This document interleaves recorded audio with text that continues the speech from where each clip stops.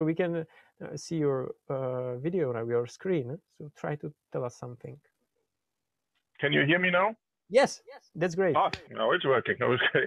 So enjoy your time, and don't hesitate to use more time that you had. You don't have to finish at 16:15. Yeah, no, no problem. It was a little bit complicated to start, or I can't open the audio and the video, but maybe it was connected to the presentation. So yeah, hello everybody. My name is Thilo Gottschling, and I will give you a brief overview about the update of the ARRIscan film scanner, ARRIscan XT film scanner, and yeah, let's start with the first slide here.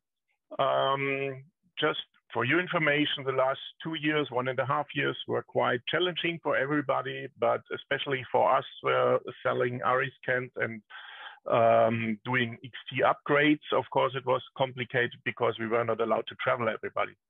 So what we did, we get in some machines for upgrade, and we send out machines worldwide to China, to Australia, and everywhere, and had yeah, very good customers, of course, and we had some support of our service engineers on place to do the installation remotely, and finally it worked out quite well. And this first slide here is just to give you an overview of what installations we did since 2019. We installed already 14 ARRIscan XT new systems, and we did 32 XT upgrades on existing ARRIscan classic machines.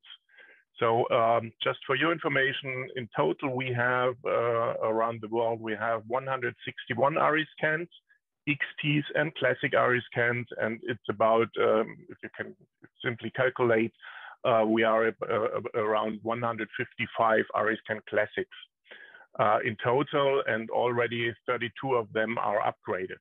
So a lot of work to do in the future, especially this year. We already had 8 upgrade installations done here in our facility and also on site in Germany. And we meanwhile have customers all around the world from the, as you can see on the slide, a bunch of national film archives already our customers.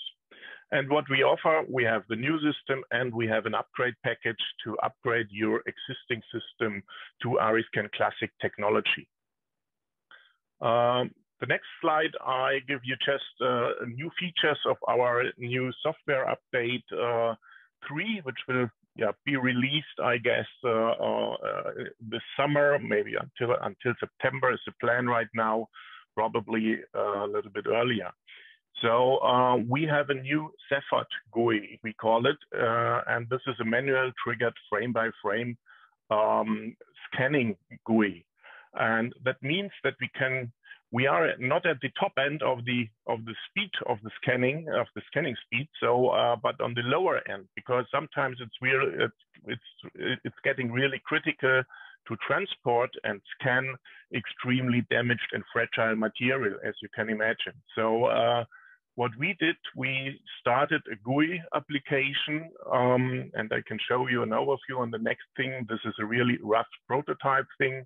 The buttons are not yet finally designed, of course, but we can start out of a scanning job on manual triggered scanning. And that means I have completely control over the image position. I can move the image up and down manually.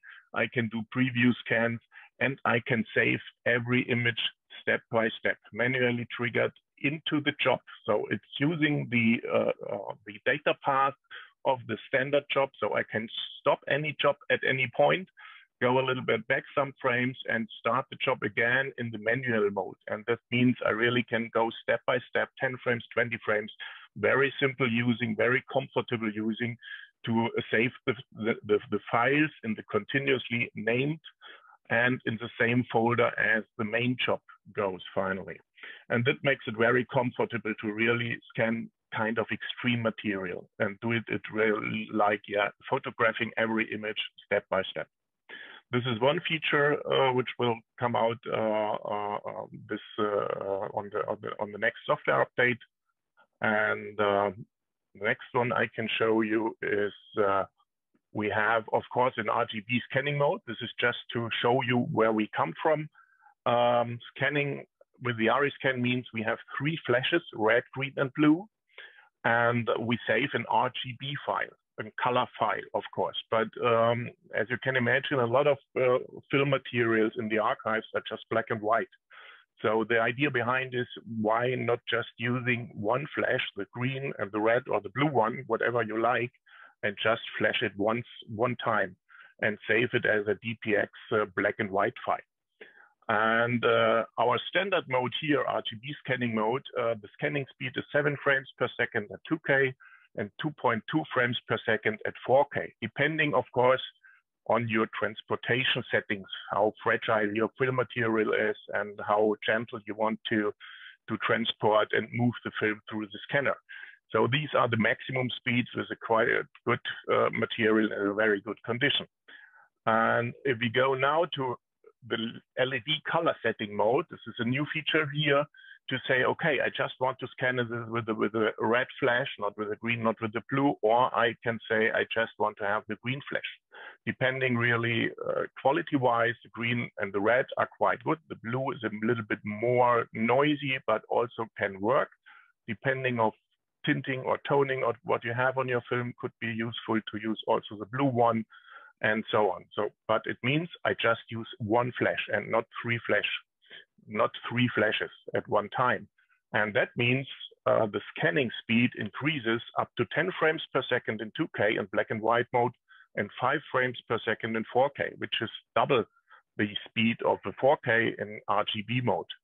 And another big advantage of this thing to save these files as single channel output, not as an RGB file, 3 channels, 16 bits each channel, but as a one single channel output, which saves finally more than 60% of disk space. So this is what a lot of customers asked us and requested, because they just have black and white film and they thought they can save a lot of disk space if they just save a black and white DPX file or TIFF file, of course. Oh, this was too fast, sorry.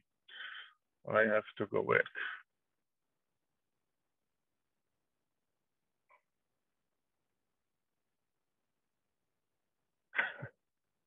Okay, here we are. And one more feature is we now have a DPX 12-bit output beside the TIFF 16, DPX 16, DPX 10, and Cineon file output we already had.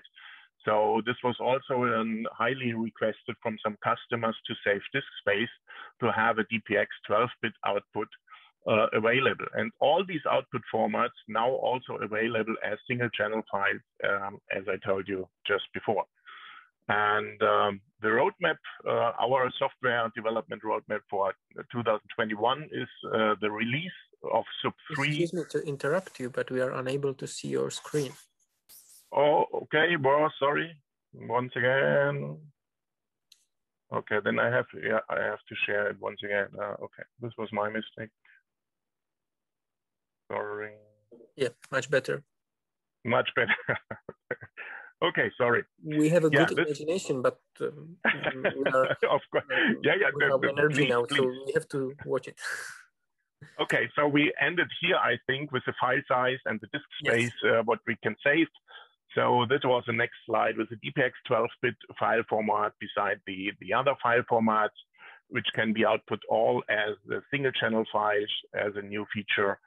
And this is the roadmap again for 2021, the release of the software update 3.